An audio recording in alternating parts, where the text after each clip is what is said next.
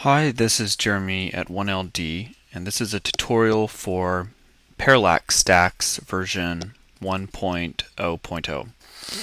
Parallax Stacks, just a quick description, is a stack that overrides the theme's default and creates a single page layout that has very nice navigation and also parallax effects. So you can scroll down and there's the familiar parallax effect, and you can also notice up here the menus are adjusting as I go further down the page.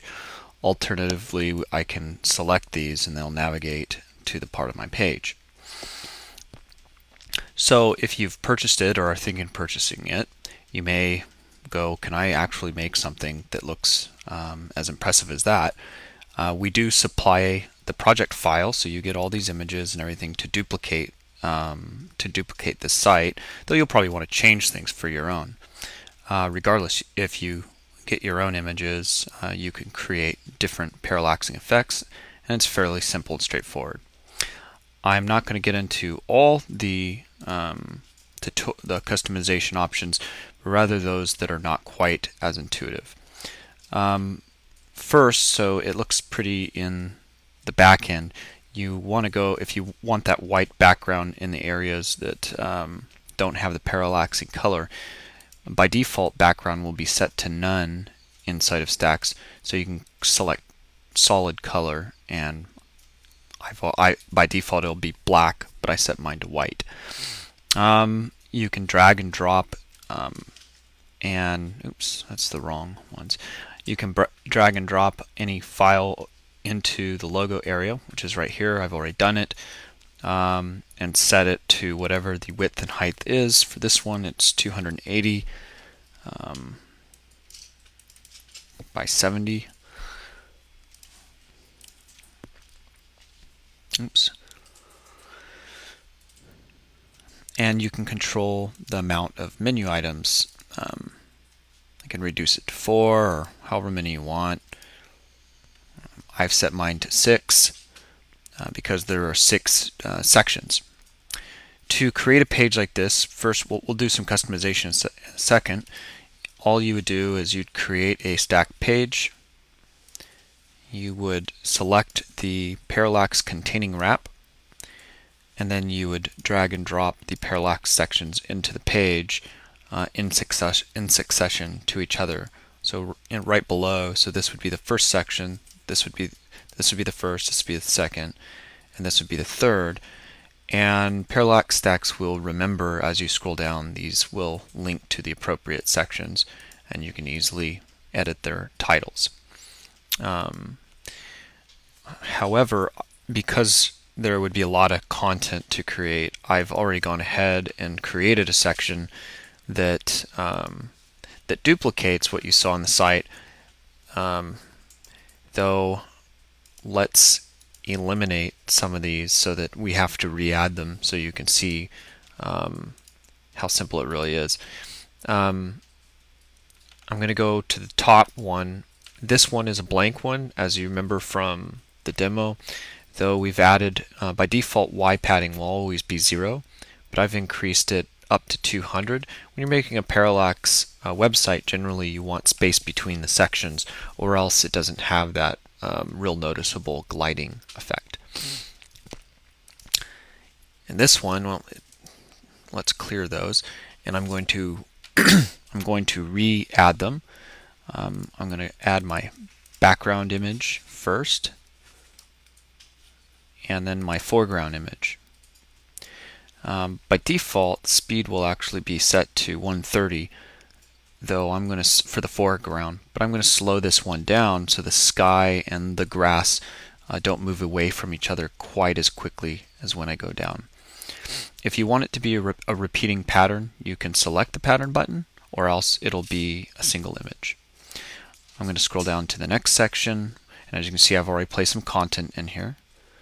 And this is a blank section again, though I've added the Y padding of 200, or close to 200. The next section will have, we'll eliminate those. It didn't look like there was an image in there, but that's just because we couldn't see it very well.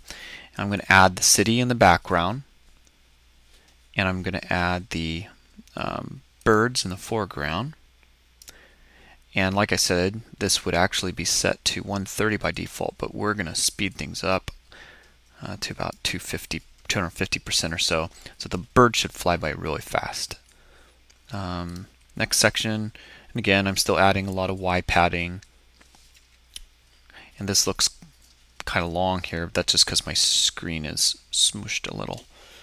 And then finally, this last section, I'm going to add the birds, but I'm going to make it a pattern because I want it to repeat. And now you can see the birds just barely, and I've added just a little bit of Y padding. So let's go to the preview.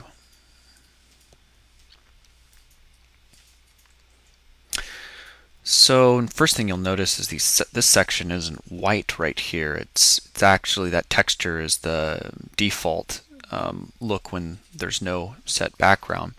So let's go fix that first.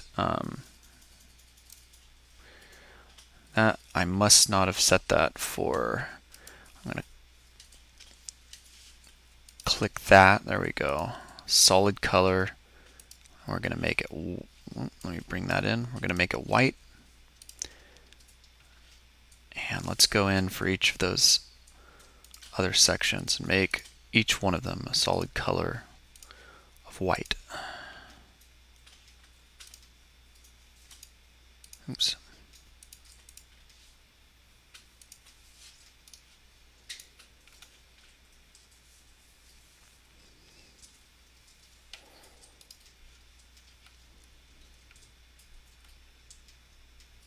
And now we have this much nicer to look at screen.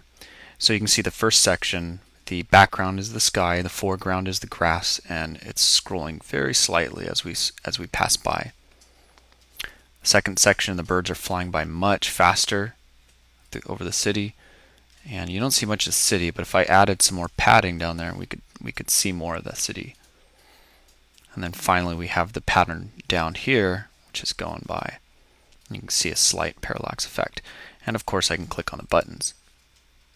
However, if you remember from this one, we had, let's go to that one real quick. Oh no, that must have just been on the preview, on the live version. So let me go and show you another cool effect. Is with the menu, we can turn transparency on. Since I have a white background, I'm going to make it white. If you had a darker background, you'd want to select that. And we can change the opacity. 3 is a good opacity for what I'm trying to do. And now, as we scroll down, you can see the menu stays over everything, but with a transparency to it, which is a real nice effect.